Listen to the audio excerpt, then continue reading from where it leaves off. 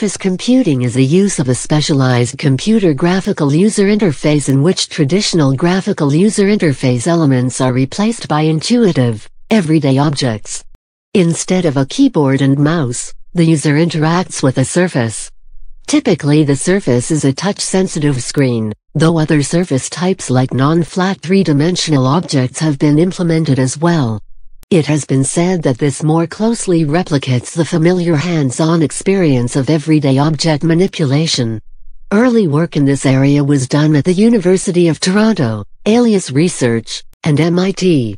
Surface work has included customized solutions from vendors such as LM3 Labs or GestureTech, Applied Minds for Northrop Grumman. Major computer vendor platforms are in various stages of release: the Edible by Labs, Linux MPX, the Adoom Montana 50, Interactive Bar by Spine Touch, and Microsoft PixelSense, formerly known as Microsoft Surface. Surface computing employs the use of two broad categories of surface types, flat and non-flat. The distinction is made not only due to the physical dimensions of the surfaces, but also the methods of interaction. Flat surface types refer to two-dimensional surfaces such as tabletops. This is the most common form of surface computing in the commercial space as seen by products like Microsoft's PixelSense and Edible. The aforementioned commercial products utilize a multi-touch LCD screen as a display, but other implementations use projectors. Part of the appeal of two-dimensional surface computing is the ease and reliability of interaction. Since the advent of tablet computing, a set of intuitive gestural interactions have been developed to complement two-dimensional surfaces. However, the two-dimensional plane limits the range of interactions a user is able to perform. Furthermore, interactions are only detected when making direct contact with the surface. In order to afford the user a wider range of interaction, research has been done to augment the interaction schemes for two-dimensional surfaces.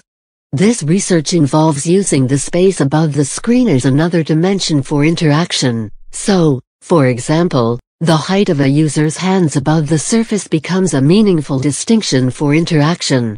This particular system would qualify as a hybrid that uses a flat surface, but a three-dimensional space for interaction. While most work with surface computing has been done with flat surfaces, non-flat surfaces have become an interest with researchers. The eventual goal of surface computing itself is tied to the notion of ubiquitous computing, where everyday surfaces in our environment are made interactive. These everyday surfaces are often non-flat, so researchers have begun exploring curved and three-dimensional modes. Some of these include spherical, cylindrical and parabolic surfaces. Including a third dimension to surface computing presents both benefits and challenges. One of these benefits is an extra dimension of interaction. Unlike flat surfaces, three-dimensional surfaces allow for a sense of depth and are thus classified as depth-aware surfaces. This allows for more diverse gestural interactions. However, one of the main challenges is designing intuitive gestural actions to facilitate interaction with these non-flat surfaces. Furthermore, three-dimensional shapes such as spheres and cylinders require viewing from all angles, also known as omnidirectional displays. Designing compelling views from every angle is a difficult task, as is designing applications that make sense for these display types. Displays for surface computing can range from LCD and projection screens to physical object surfaces. Alternatively, an augmented reality headset may be used to display images on real-world objects. Displays can be divided into single viewpoint and multi-viewpoint displays. Single viewpoints include any flat screen or surface where viewing is typically done from one angle. A multi-viewpoint display would include any three-dimensional object surface like a sphere or cylinder that allows viewing from any angle. If a projection screen or a physical object surface is being used, a projector is needed to superimpose the image on the display. A wide range of projectors are used including DLP, LCD, and LED. Front and rear projection techniques are also utilized. The advantage of a projector is that it can project onto any arbitrary surface. However, a user will end up casting shadows onto the display itself, making it harder to identify high detail. Infrared or thermographic cameras are used to facilitate gestural detection.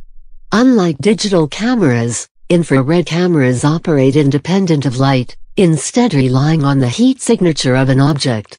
This is beneficial because it allows for gesture detection in all lighting conditions. However, cameras are subject to occlusion by other objects that may result in a loss of gesture tracking. Infrared cameras are most common in three-dimensional implementations. Various methods of interaction exist in surface computing. The most common method of which is touch-based. This includes single and multi-touch interactions. Other interactions exist such as freehand 3D interactions that depth-aware cameras can sense. Two-dimensional typically, traditional surface types are two-dimensional and only require two-dimensional touch interactions. Depending on the system, multi-touch gestures, such as pinch to zoom, are supported. These gestures allow the user to manipulate what they see on the surface by physically touching it and moving their fingers across the surface. For sufficiently large surfaces, multi-touch gestures can extend to both hands, and even multiple sets of hands in multi-user applications. Three-dimensional using depth-aware cameras, it is possible to make three-dimensional gestures. Such gestures allow the user to move in 3 dimensions of space without having to come into contact with the surface itself, such as the methods used in depth touch. Depth touch makes use of a depth-sensing camera, a projector, desktop computer, and a vertical screen for the user to interact with.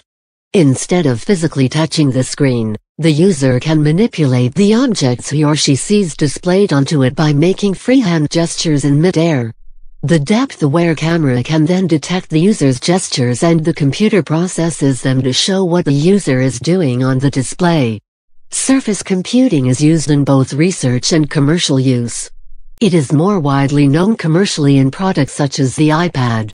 Although tablets like the iPad are among the most common types of surface computing, other implementations exist, such as HP's Sprout computer. In research, surface computing has been used to help develop gestures for tabletop implementations. Additionally, the exploration of other surface types has been done to help bring surface computing to many other surface types, like curved and spherical surfaces.